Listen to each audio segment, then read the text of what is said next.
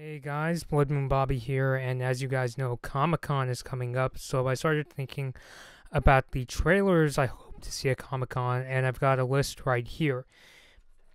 And it includes Invader Zim, Rocco's Modern Life, Star vs. the Force of Evil, Los Casagrandes, I hope I said that right, Close Enough, Infinity Train, and Victor and Valentino. And these are basically shows that are either still in the process of coming out, and I'm expecting trailers. You'll also see with the first two, Invader Zim and Rocco's Modern Life, they're having TV movies coming out, but we don't have many new details on them. And then, of course, with Star vs. the Force of Evil, its fourth season is coming out.